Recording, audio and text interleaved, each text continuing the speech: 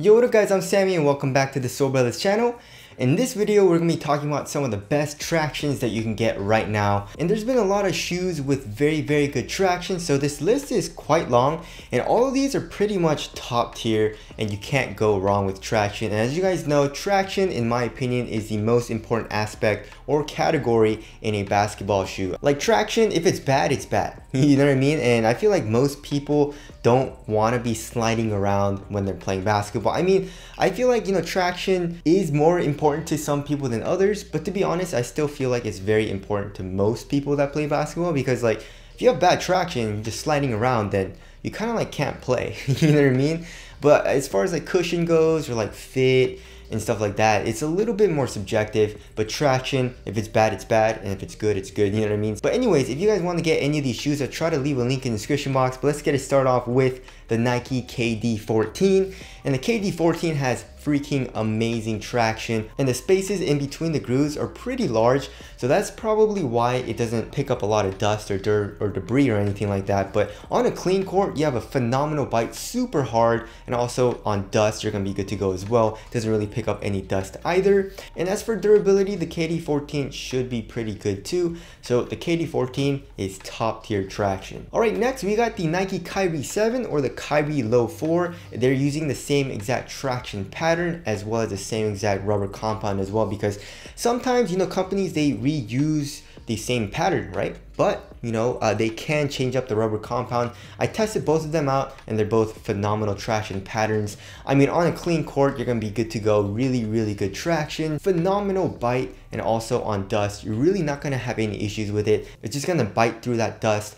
It also has a nice high-pitched squeak as well, and you have a little bit of outsole curvature. It's nothing crazy like in the old school Kyries, like in the the Kyrie 2, the 3, and even the 4, but it still has a little bit of that curvature, which is nice. But the bad thing about it is that the durability is absolutely terrible. So I played with the Kyrie 7 on the outdoor court, and it just, I ran through that really quickly. So yeah, don't play outdoors ever at all. On the indoor court though, I really had no issues with the traction like fraying or anything like that. It was just on an outdoor court, so just watch out for that. All right, next we got the Nike GT Cut. And the GT Cut is also phenomenal. It has a really good and very hard bite on clean court. Also super loud, it has a very high pitched and loud squeak. And also on dust, very minimal dust pickup. And even if it does pick up dust, it's a very light wipe.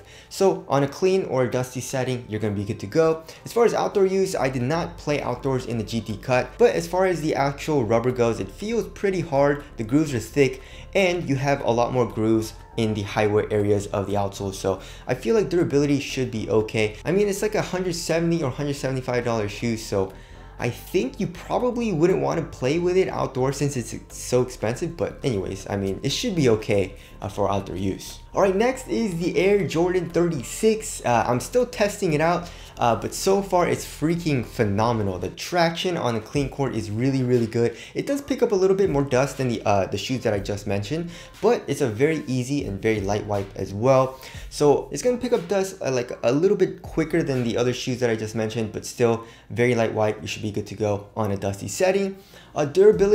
Durability seems good as well. The Jordan 35 on the other hand was very bad. Super thin rubber, very soft as well. I even played outdoors, and durability on the 35 was bad, but the 36, the rubber groove seems thicker and also the rubber seems harder. So I feel like durability is going to be better than 35. I'm not playing outdoors in the 36, so just take that with a grain of salt, but I feel like it should be okay for durability. All right, next is the Nike Giannis Immortality, and this shoe surprisingly bites really hard. I don't know what they did with the rubber compound, or it's just like herringbone, but I mean, it's the rubber compound, and it bites really hard, and you have a very fast stop. Also on dust, you have really no issues with it. I mean, I was biting through dust very well.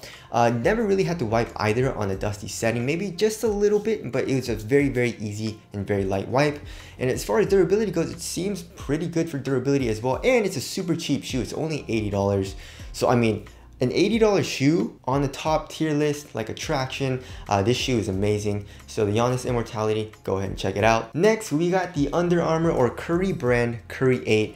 And this shoe, as you guys all know, is freaking amazing. I mean, it has the best stop I've ever try it, you know what I mean? It almost stops too hard, you know, sometimes I feel it and it stops too hard and hurts my foot, it hurts my ankle a little bit. I'm like, damn, it stopped too hard, man, you know? But yeah, it has a phenomenal stop on a clean court. On a really dusty setting or a really dirty setting, you should still be fine. It picks up a little bit of dust, you know, just a tiny bit, but you still have a really good bite, you know? It's still top tier with a bite on a dusty setting, and it's a really easy and very soft wipe. You literally just go and you're good to go, and you have really good stops again. So on a dusty court or on a clean court, it has a phenomenal stop. And I also played outdoors with the Curry 8 and it was still pretty good. You know, not the best, but you know, I really didn't have any type of wear and tear like the Kyrie 7 or the Jordan 35, which is pretty crazy. And same thing goes with the Under Armour Flow Future X. You know, it uses pretty much the same exact like tooling, you know, the cushion and the outsole,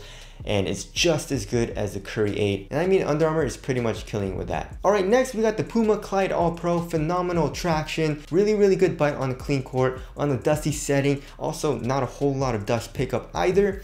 And durability, it should be okay. You know, I did play outdoors with the Puma Clyde All Pro, and durability wasn't the best, but also wasn't terrible. So it should be okay, but I wouldn't recommend it for like long-term outdoor use. And last but not least, we got the Li-Ning Wow All City 9 or the All City 9 V2. It pretty much uses the same exact cushion and also the same exact outsole in both of the shoes. And the stop is really good. You know, it has a very high pitched and very loud squeak. So on clean court, you're gonna be good to go. Dust though, I would say it picks up a little bit more dust than all of the other shoes on this list, but still really good. But when it picks up dust, it's just a really easy and very light wipe. So dust wasn't a huge issue. I mean, if you're a hooper, you know, you're used to wiping your shoes, right? So that shouldn't really be a problem. And as far as outdoor use goes, you should be fine. It's actually designed for outdoor use. Li-Ning, Anta, and all the Chinese companies, they engineer their outsoles for outdoor use for better durability, as opposed to like, you know, Nike and Under Armour and Adidas. So you should be fine for all surfaces. But anyways, that's my list for best tractions that you can get right now. Again, if you guys want to copy any of these shoes, I'll try to leave a link in the description box, but that's it. Thank you guys for watching, and I'll see you guys in the next one.